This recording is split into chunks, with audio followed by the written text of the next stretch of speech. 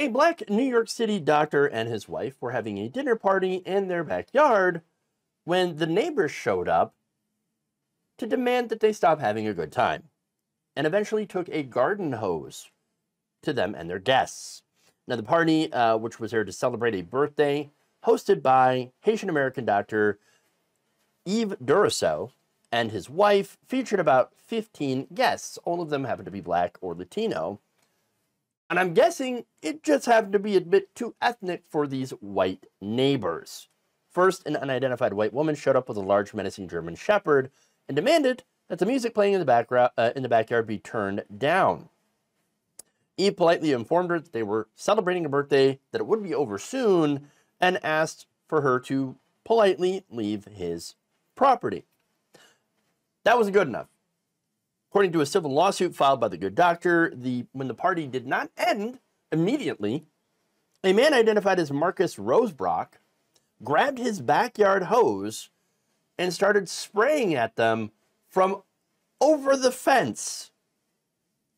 The suit described the scene as reminiscent of 1960s Birmingham, Alabama, when white law enforcement officers used fire hoses to douse, assault, and batter African Americans participating in civil rights demonstrations in an attempt to get them to comply and disperse. Now, in this case, this wasn't a civil rights demonstration. This was a birthday party. So, nonetheless, these people apparently don't want black people to have fun and celebrate anything in their yard. Their own yard.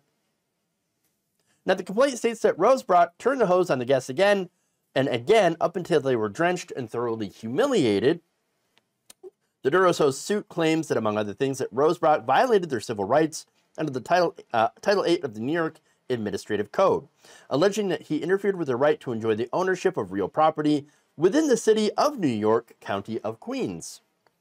The couple have not held a backyard event since the incident and have essentially become, in lawyer Mina Q. Malik's words, prisoners in their own home, the Daily Beast report stated.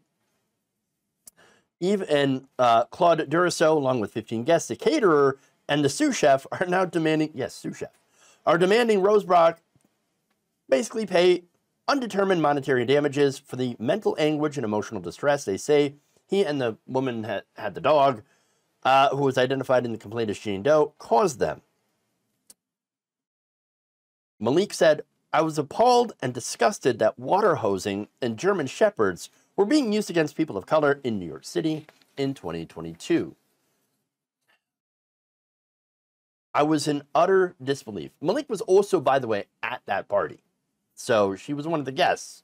Now, Rosebrock is a German national who has not yet filed a response to the Duroseau's complaint. So we don't have his side of the story. Maybe that'll come out.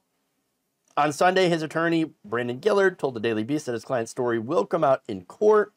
Mr. Rosebrock denies any of the allegations in the complaint and rejects any characterization that he is racist or that his actions were racially motivated.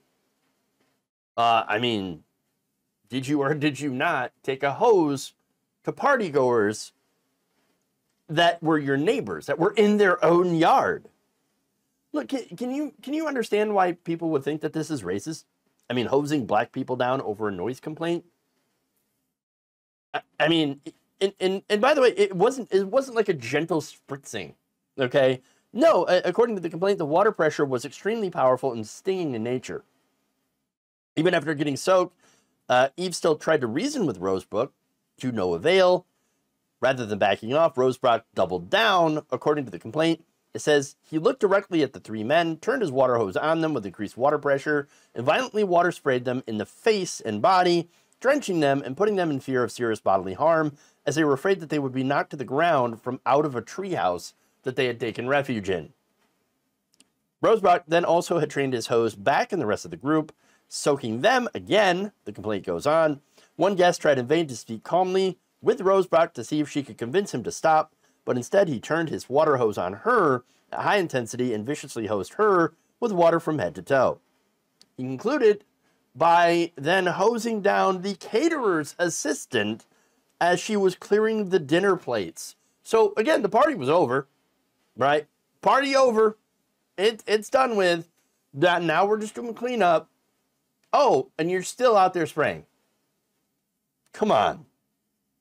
Now, the one thing that stands out here in reading the story is how it's a rich neighborhood. I mean, I think it's pretty obvious. This is a doctor. He was televised as getting the first COVID-19 vaccine. So he's got this, house. He's got a house in New York City with a yard. These are not poor people. Okay. He's got catering, not cheap. Apparently very nice neighborhood with crappy neighbors. That makes the allegations of racism have a lot more weight to it. This has a, what are you people doing in my neighborhood kind of vibe to it. There's got to be more of a story here between these two so far, and maybe we'll get more details as this goes on. But this is, again, a lawsuit here. But whatever the motivation for this, it still feels like racism. By the way, there was a police report, by the way. Cops were called by the Duroseaus, and after 2 NYPD officers came out and heard their complaints, it was just not followed up on.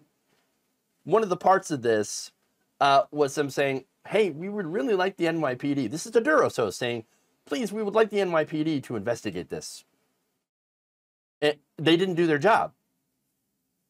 Which, again, lends more credence to them because, again, it's the Duroseaus, the people who were victimized, in this story, saying, can we have some justice here? We called the cops and they did absolutely nothing. We would like them for them to investigate and do something.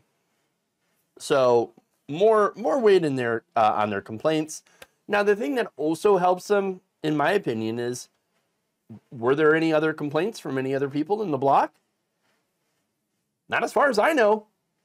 That's pretty striking, because had they been noisy and disruptive, which, by the way, doesn't excuse taking a water hose to them, okay, but had they been noisy, they would have gotten complaints against them, the Duroseaus. But there were no complaints against them, but there was a complaint against the neighbor who was shooting the water hose, the garden hose, at the Duroseaus. I don't know. Sounds like racism to me. But I guess we'll have to see more details as they come out.